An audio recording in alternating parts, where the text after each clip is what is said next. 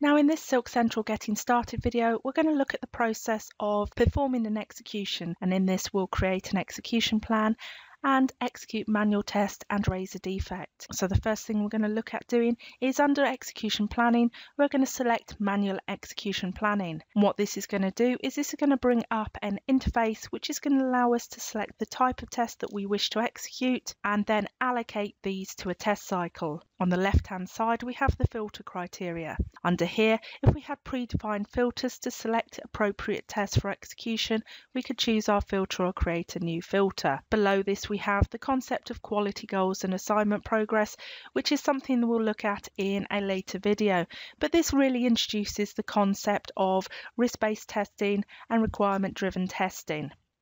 The middle column here, which identifies the matching tests or the tests which are available. Within here is where we're going to be able to select our appropriate tests. Under the name column, we can do a drop down on the name column, and we have the option to do a filter. So in this example here, I'm just going to select one manual test, add to an execution plan. Under the filters, I'm going to type the word evaluation, and this is going to bring up any test which has that word within it. Here we can see that we have the test that we created as part of the create test video. Now in this case here, I can select to go and view the information for the evaluation checklist direct in the test pane. I can see here the plan time was 10 minutes, and I can see here under assigned that it has not yet been assigned to a plan. On the right hand side we have the concept of test cycles. And what a test cycle is it's a way for you to schedule a group of tests, and you can call this a release, a sprint, an iteration, or a cycle. The choice and naming is up to you.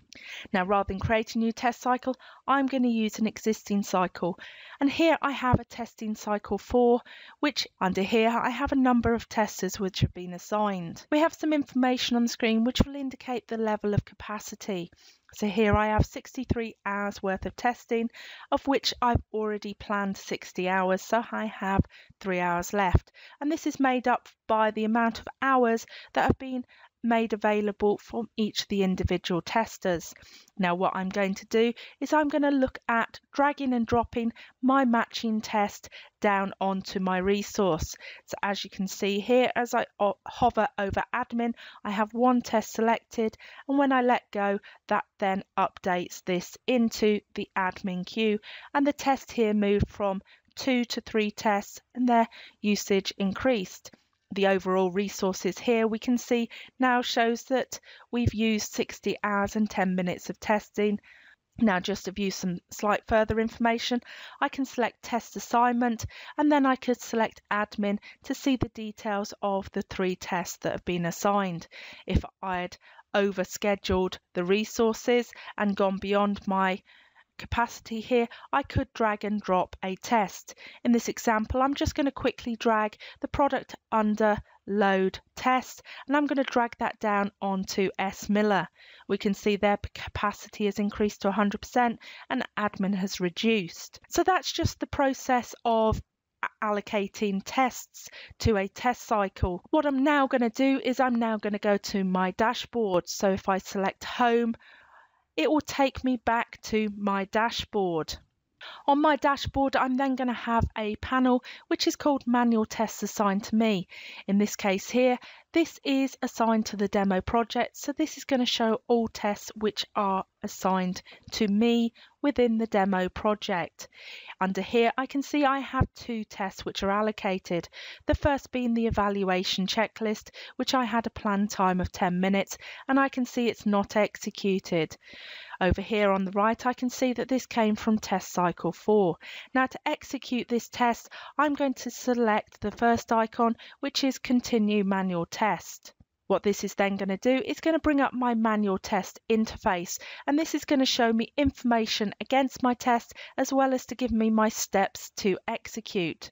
Top section of the screen will give the high level information, at which point I can select the requirement to view, and I can view further information on the builds and versions. Now in this video we're just going to really focus on the process of execution. At the top level here I have actions which I can perform at a test level. I can perform a capture screen, I can create a video, I can add result files, I can raise a defect, and these are actions to perform at a test level, or below we'll see the information for a step level. I have steps 1, 2 and 3. At step 1, again, you can see I can create a screenshot, I can create a video, an attachment or a defect. On the right hand side, at a step level, we have the option to select our statuses to mark the steps as passed or failed. On this example here, under action description, I have the option to log into my application. Here I have a hyperlink which will open up my website for me. So that's opened up my website. If I quickly go back to my manual web interface, here I can enter the result.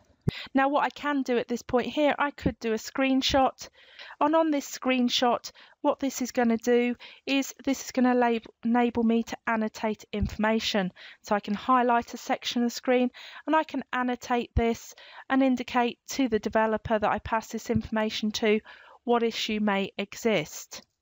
I can then select upload, and that is now an attachment against that step. So here we can see we have one attachment, which will be the screenshot. Now what I'm going to do at this point is here I'm going to indicate this step has passed. Once I indicate that step has passed, it's automatically going to continue to my next step. So at this point here it's going to say access records, and I can indicate the results. So on this one here I'm just going to indicate this is a fail, and I'm just going to then raise a defect against this. So here at this point I can select assign or create issue. When I select that icon, it's going to bring up my defect screen.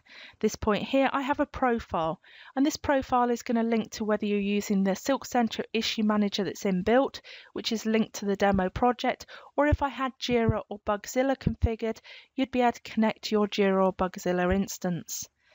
Now at this point I could assign an existing issue where I'd need to know the issue ID. However, let's create a new issue. So I'm going to enter a new defect here. It's automatically brought in the test information and the details as to the step which has failed. I can now add supplementary information which would pass to the development team. At the bottom here, I have a username and a password, which is the username and password to your defect tool. In this case, because this is a Silk Central issue, it's going to be your Silk Central username and password. We then have additional fields at the bottom, which I can say what type of issue, and additional fields that I can choose down to severity. So I'm going to say this is a normal severity. Now the type of fields you have here, some of which can be customizable. Once I select OK, then you can see here that a defect has now been assigned to this step.